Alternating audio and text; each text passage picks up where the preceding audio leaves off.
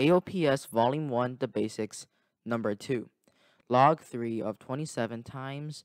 the square root of 9 to the fourth times the square root of 9 to the third.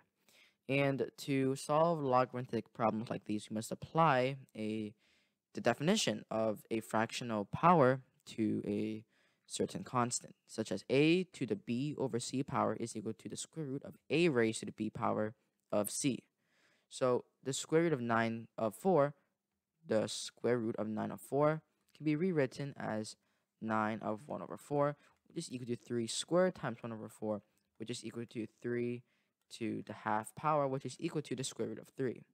And also the square root of 9 of the third is equal to 9 of 1 over third, which is equal to 3 squared times 1 over 3, which is equal to 3 to the 2 over third power, which is equal to the square root of 3 squared of 3, which is equal to the square root of 9 of 3.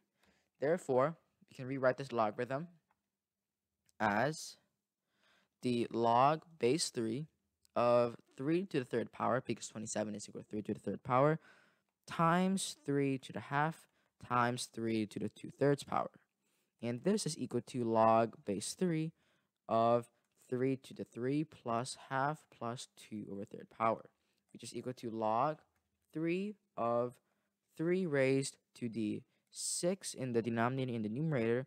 18 plus 3 plus 4, which is equal to log base 3 of 3 raised to the, if we sum it up, 25 over 6 power, hence making this logarithm be equal to 25 over 6, proving number 2.